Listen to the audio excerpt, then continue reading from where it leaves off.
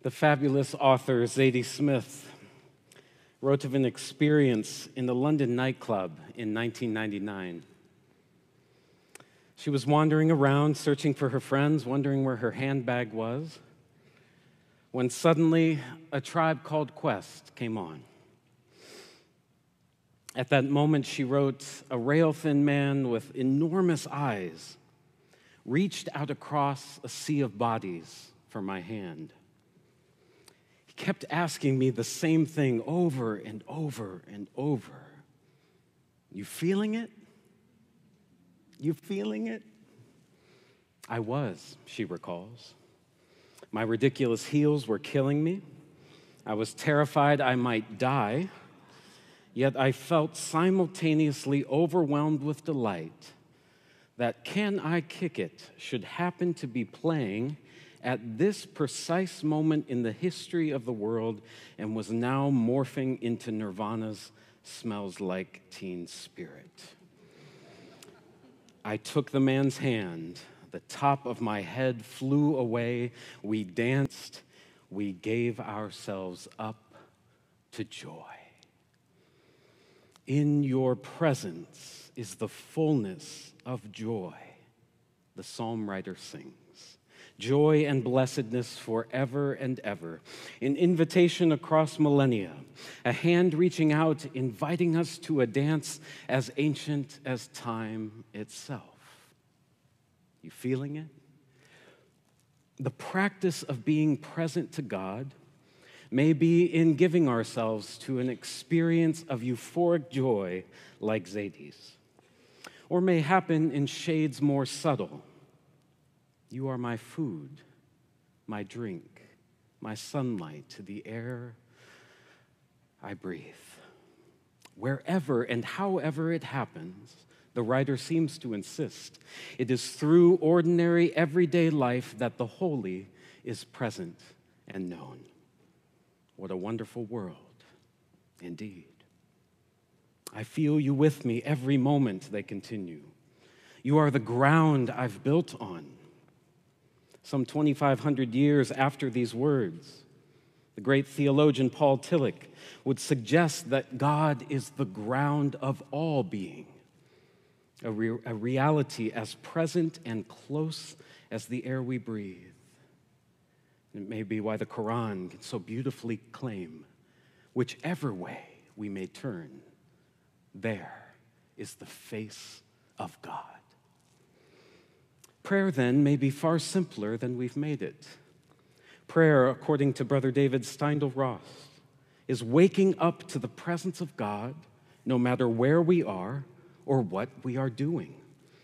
When we are fully alert to whoever is right in front of us, when we are electrically aware of the tremendous gift of being alive, when we give ourselves wholly to the moment we are in, then we are in prayer. Prayer is happening, in other words, and it is not necessarily something that we are doing. God is happening, and we are lucky enough to know that we are in the midst, or in the groove, if you will. We feeling it? To an unnameable God, the poet addresses their verses. It reminds me of the Upanishads, where God is described as thou before whom all words recoil. How good is that? Thou before whom all words recoil. All our language of God is inadequate. Despite our best metaphors, the reality of God will eclipse even our best words. The only reality we can describe with any accuracy is our own experience of God and what we imagine of God. To call God unnameable, then, is to me not evidence of naive faith, but quite the opposite. It reflects a mature, abiding trust in a mystery that is infinitely knowable, infinitely unfolding and changing, even as our lives unfold and change. The sacred always resists whatever theological box we've constructed. Yes, our language is limited, but while our words fail, they also illuminate and heal and help us touch a little bit more of the mystery. And to give expression and therefore meaning is a vital part of being human. We may experience the divine in the sunset, or at a body of water, or on a mountainside, or in a sense of belonging we feel to something greater than ourselves. God may seem to inhabit the atmosphere when we experience the depths of feelings like reverence and awe and love, or when we enter this space, or observe our pets, or cook a meal for others. Some of you have shared about your experiences at rock bottom, where the unnameable had never felt closer, and you realized you weren't alone. I experience the divine regularly in music, in inspired words, or some unexpected artistic expression from the core of someone's being. I experience the divine in strangers whose kindness or humor or wisdom lights a room, or when I am living purposefully with generosity and compassion, when I am willing to honor the sacredness and insist upon the dignity of all. Annie Dillard wrote, "We are here to witness the creation and to abet it. We are here to notice each thing so that each thing gets noticed. Together we notice not only each mountain shadow and each stone on the beach, but especially we notice the beautiful faces and complex natures of each other. Otherwise, creation would be playing to an empty house." It echoes a homiletics professor I had in seminary who said that the best advice he could give any preacher is to live deeply. It's indispensable advice, I think, for creating lives of meaning too. Live deeply, which may mean simply being intentionally present to people and common things and ordinary moments whose hands sometimes extend to us with questions that may set us free. Maybe all matter is simply a hiding place for the presence of God, wherein lies the possibility of joy. Fascinating that in these examples of being present to the divine, we find answers to the question of contemporary psalmist Billie Eilish, whose question Ianti sang, "What was I made for?" The Psalms are full of these kinds of questions. If we ever need words for our rage, lament, frustration, or feelings of futility, loneliness, and despair, go to the Psalms. In giving voice to these feelings, even when they are shouted into the void and met with non-responsive silence, people paradoxically have found the divine present in their pain. We read hints of it in Psalm 16. "I give thanks to you at all times for lifting me from my confusion, for teaching me in the dark and showing me the path of life." I first read that this week. I said, at all times? Really? Yes, they give thanks for the stuff they've made it through, understanding in hindsight how they had experienced God as a steady presence through it all. But the present tense, "I give thanks," also suggests to me a preemptive gratitude for what is yet to be. I was moved this week reading Barbara Brown Taylor's reflection on this kind of gratitude. She writes, "I am willing to thank my partner for a gift even before I have opened it, because I know him, because I trust his love of me, because I have faith we will survive no matter the gift. I am willing to thank God for my life even before I know how it turns out. This is brave talk, I know, while I can still pay the bills, walk without assistance, and talk someone into going to the movies. My hope," she continues, is that if I can practice saying thank you now, when I still approve of most of what is happening to me, then perhaps that practice will have become habit by the time I do not like much of anything that is happening to me.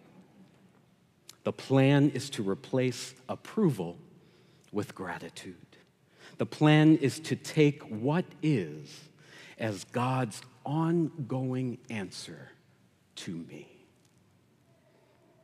This week, driving out to Idlewild to enjoy the holiday, we passed no less than 5 signs telling travelers that prayer changes things. While their designers would likely disagree with me that I don't believe prayer changes God or God's mind, perhaps we might find agreement that the practice of prayer or the practice of being present to God changes us. If God is the ground of all being, and that ground is love, it's difficult to believe that the will of God for the world and all creation is anything but love. Love as wholeness, love as peace, as justice, love as being fully present, love as joy, love as the delight in the unique particularities of each other and all the holy has loved into being. What was I made for? Love. To know its fullness, to experience its fullness, and to share its fullness. Endless are this world's reminders, endless its possibilities for the practice of and participation in love. I have come to the center of the universe, sings the poet, and I rest in your perfect love. This verse reminded me of Rupert Spira's words. Our longing for God is God's love for us. It is the gravitational pull of our being, inviting us to return from the adventure of experience to the sanctuary of the heart. Our longing never finds what it is looking for. It comes to rest in it. The psalmist knew it, and how they can sing, "In your presence there is fullness of joy forever and ever." Joy in the euphoric, ecstatic sense, to be sure. Joy, that mysterious force that seems to bend the space-time continuum when on the dance floor, or in the presence of good friends and family, lost in profound conversation, or in uncontrollable laughter that takes over any ability to feel anything else or be anywhere else. But joy also as the refusal to be anything less than fully human. Joy as the unwillingness to be capsized by the storms of our day and time. A refusal to let the altars of our hearts be overwhelmed by the floodwaters of cruelty and foolishness. Joy as the quiet or sometimes loud resistance when circumstances and people might cause us to lose ourselves and our love and meet that cruelty and foolishness with more of the same. Joy is steadfastly showing up, speaking up, and singing truth in love. Joy is the tie that binds in the eye of the storm when all is chaos. Joy is why we do life together, because life together is joy. And we hold joy for others in community when they cannot. And we know that they too will hold it for us when we cannot. This free exchange holds us in every struggle, even the unimaginable. And this is what makes community sacred.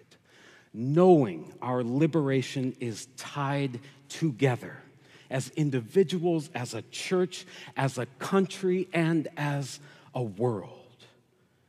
Joy awakens us to the sacred in all and shows us where dignity and freedom and personhood are denied. and says it is precisely in these places that we will come face to face with the holy. Joy awakens us to the beauty that rejoices our hearts and will move us to see all life flourish the same. Joy is subversive and may just change the way we live or eat or vote because we have others in mind. Joy may change where we direct our precious time and energies and resources. Joy says, get ready to be surprised where you might find yourself commingled with spirit, co-creating something new, present face to face with love in all its sacred colors and hues.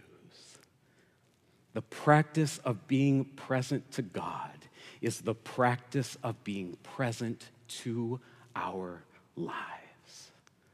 That this song should be playing at this precise moment in the history of the world. In your presence is fullness of joy and blessedness forever and ever and ever. You feeling it?